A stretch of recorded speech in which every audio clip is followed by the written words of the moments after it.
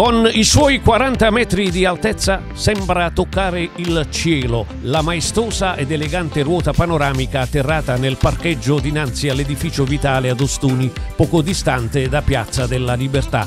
La monumentale struttura si inaugura venerdì 22 dicembre alle 18 con la presenza dell'eclettica violinista Chiara Conte. 26 cabine, una VIP e una per disabili, sono in attesa di ospitarvi per osservare dall'alto la bellezza del centro storico e il fascino della marina di Ostuni.